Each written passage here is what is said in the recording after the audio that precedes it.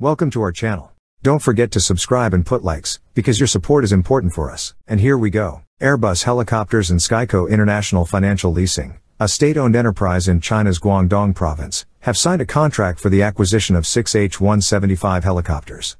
These helicopters, known for their high viability and modularity, will be utilized for search and rescue, SAR, missions. SkyCo Leasing, responsible for leading aviation industry development in Guangdong province, will deploy the H175 helicopters on behalf of the Guangdong government for various public service missions in China, including search and rescue, emergency medical services, and disaster relief efforts.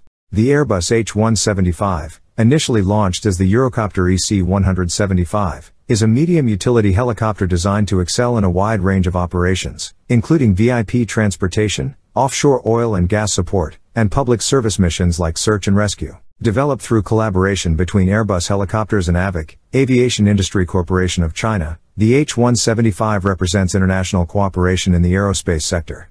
Featuring advanced technology and exceptional performance, the H175 is powered by two Pratt & Whitney Canada PT6C67E turboshaft engines, offering notable hot and high capability crucial for challenging environments. Its capacity to comfortably seat 16 to 18 passengers in its standard configuration, along with advanced avionics and navigation systems, underscores its commitment to safety, reliability, and cost-effectiveness. The partnership between Airbus and SkyCo Leasing extends beyond the purchase of helicopters, signaling Guangdong province's commitment to leading the development of the helicopter market in southern China. Additionally, the agreement includes support for the reform to open low-altitude airspace and exploration of effective business models adapted to the Chinese aviation market, contributing to regional economic growth. That's all for now. See you later.